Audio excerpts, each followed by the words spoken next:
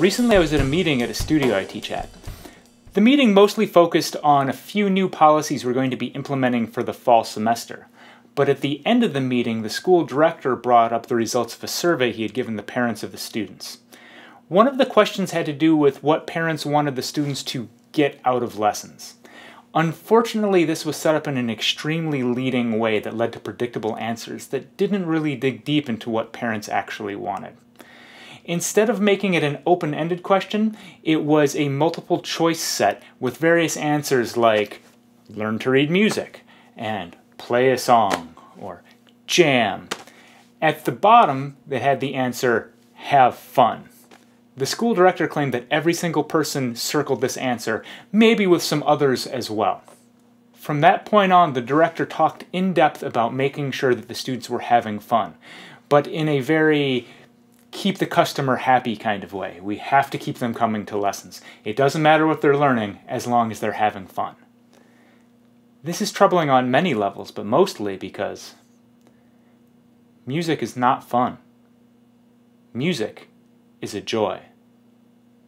When one is making music, it is never random. The act of hitting the drums may be fun, but it's not music until one applies their sense of rhythm to their hands. Hitting random notes on a keyboard may be fun, but it doesn't become music until one applies their sense of melody and harmony, no matter how rudimentary or advanced. It comes easy to some and harder to others, but music is not made without some deeper, hard-fought work, and no matter how easy or hard it is for the individual to improve, the more they put into it, the more they get out of it. This certainly doesn't mean that I am a hard disciplinarian when I'm teaching lessons by any stretch of the imagination, but keeping the student challenged and working hard is a key concern. When one feels accomplishment, it brings with it a sense of ownership and identity that goes much deeper than a mere fun activity. When music lessons are treated this way, like a mere fun activity, well, like most fun things, eventually the fun fades and it becomes boring, something to do to pass the time here or there.